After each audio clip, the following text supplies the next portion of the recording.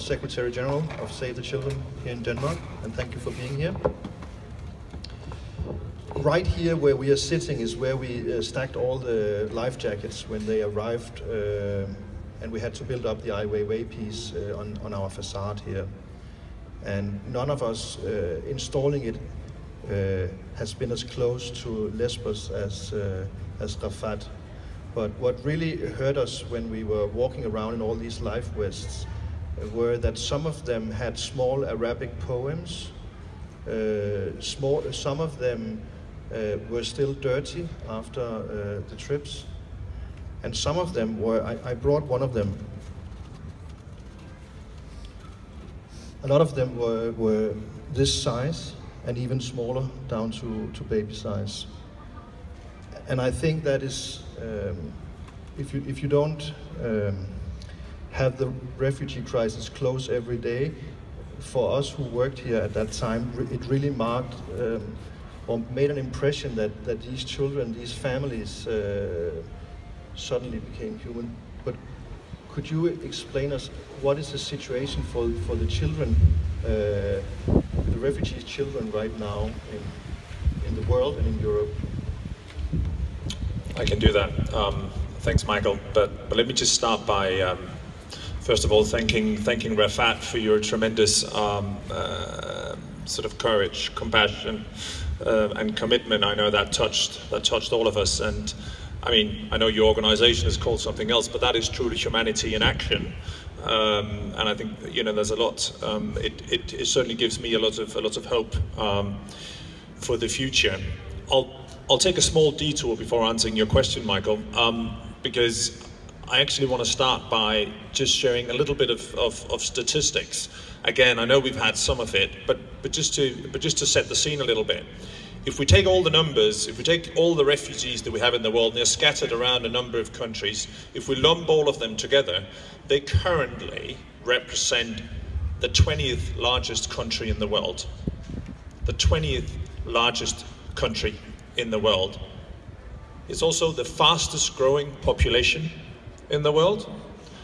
And although we've seen a slight sort of flattening of this development last year, if they keep growing at a percentage of between 8 and 10%, and that might very well happen, because we are not able to bring conflicts and wars to an end. On the contrary, because our international community, as Mogens was saying, is in a great sort of state of paralysis.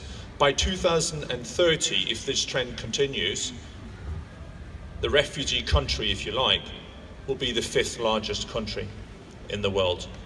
It'll also be the youngest country in the world, because it'll be the country with most children and young people.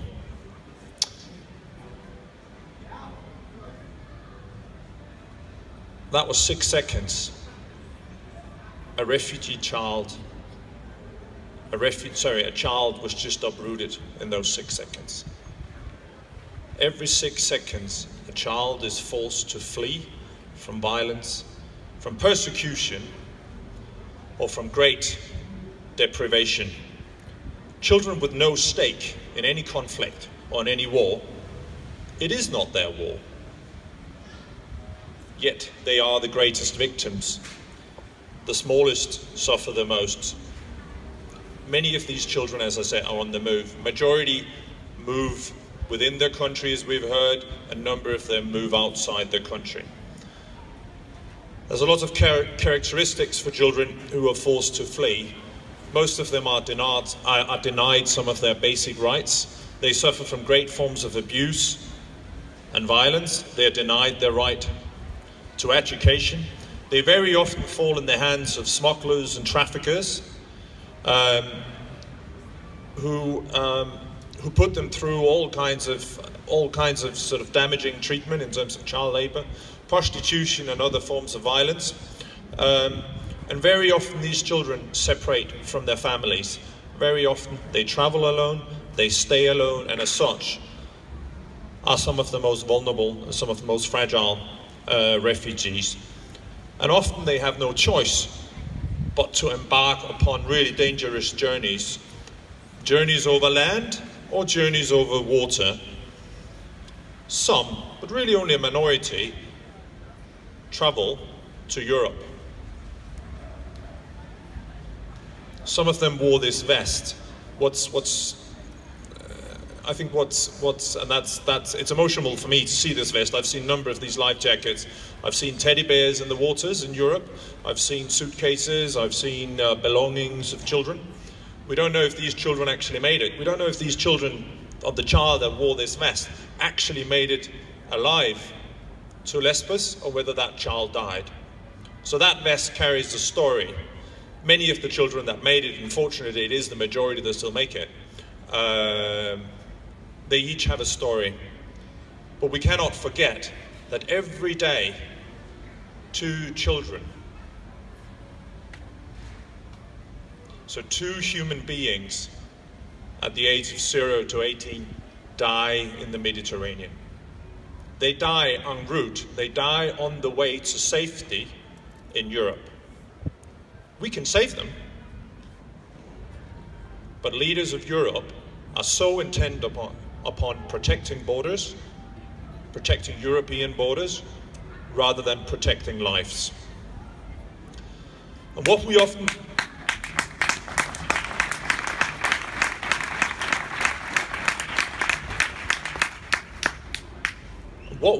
tend to forget behind these statistics, and I was a victim of using statistics again, we tend to use neutral descriptions. We call them migrants, or we call them refugees, but they are human beings. They are children.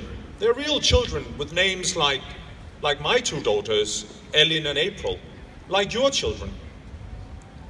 They were brought into this world with love.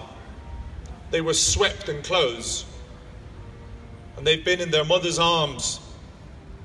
Mothers and fathers have cried of joy.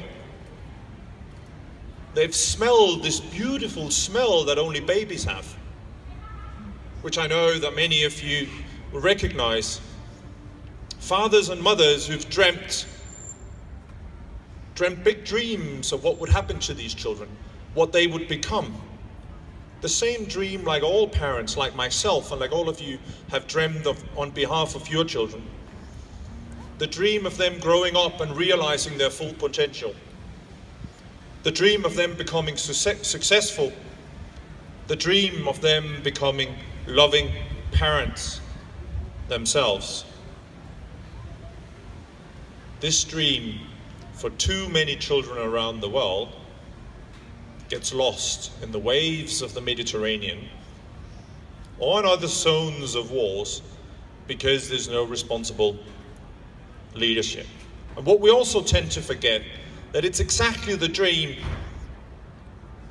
of those parents that let them flee. These parents with their children only decided to flee, knowing that this trip was dangerous. We've heard it from Rafat. They decide to flee only because the alternative is worse. So they send their children, sometimes alone. 90% of the children that currently reach the shores of Europe safely are unaccompanied. They travel on their own. They don't travel with their parents. Imagine the existential nervousness of the parent who's brought this child into this world and that lets this child go, lets this child travel, knowing what the dangers are.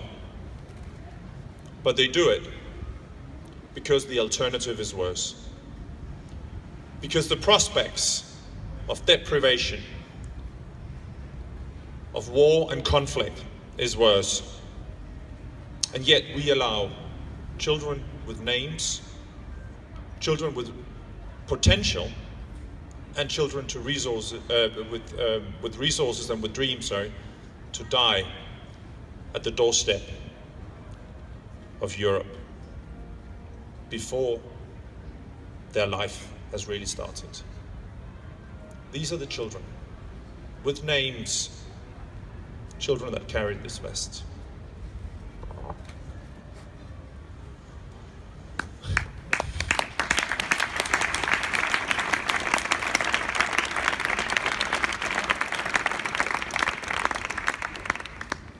I know you at Save the Children work with this conflict and this terrible situation every day.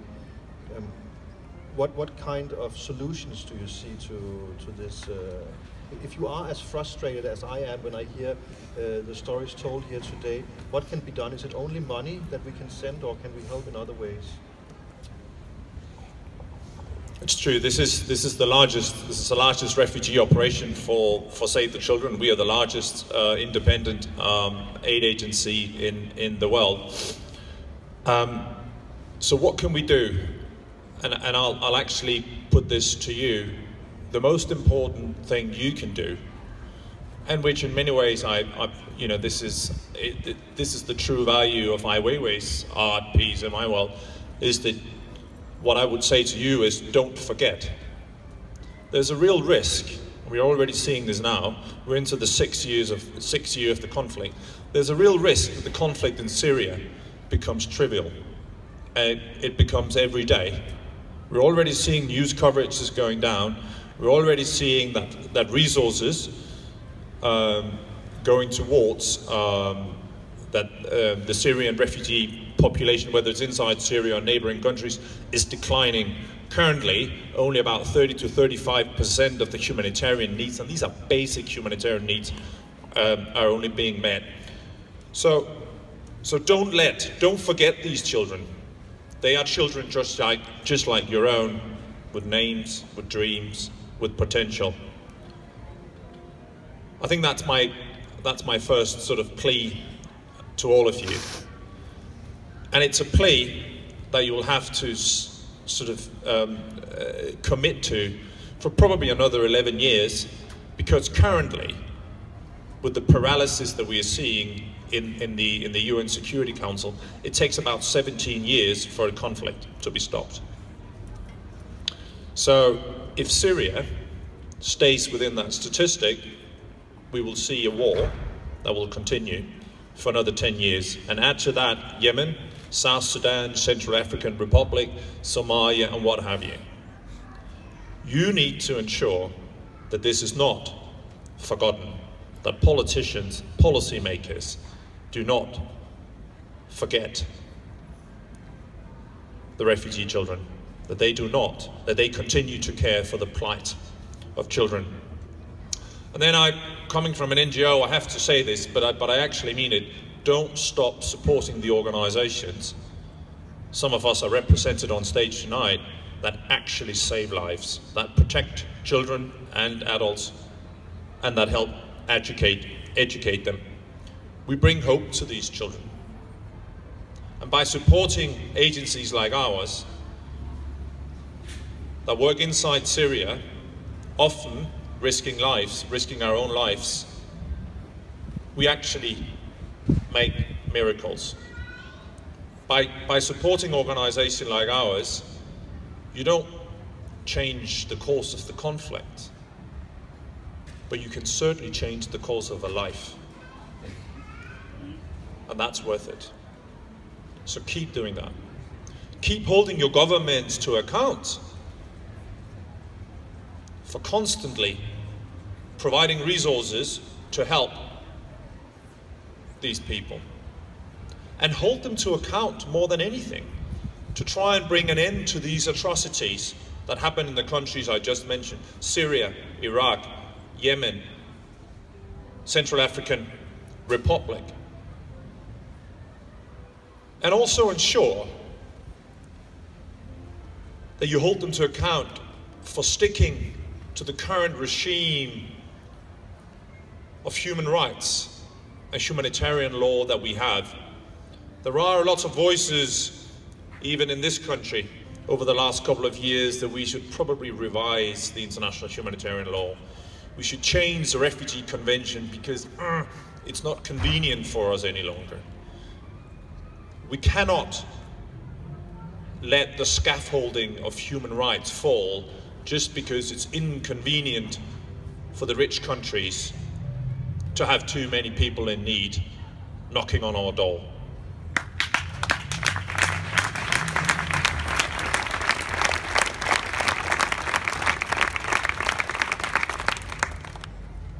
And then I think, lastly, and this is just sort of echoing my own points earlier, we have to be patient.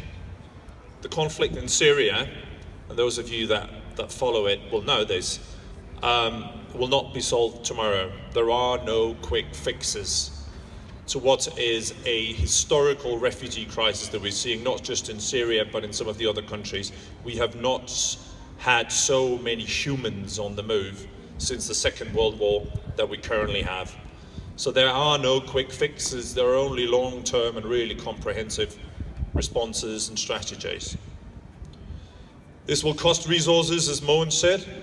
It will take many years, and it will require all of us, you as individuals, institutions like the UN, NGOs, the private sector, and all of the governments to come behind this. There's no doubt in my mind that we, as a world, as a society of resourceful world sort of citizens, we will need to get behind the idea of a Marshall Plan for Syria, of another comprehensive support package for Syria, just as Europe benefited from a Marshall Plan after the Second World War. The story of Europe, the story of Japan after the 1940s, the story of Korea after the 1950s is a story of humanity in action. It's a story of rich parts of the world catering for the plight of people in need, children as adults. That's the kind of courageous, comprehensive and long-term plan that we need to come up with, that you need to ask politicians to come up with, to resource and to execute in order to give children back their childhood and in order to bring some peace into this morass that we're currently in. Thank you.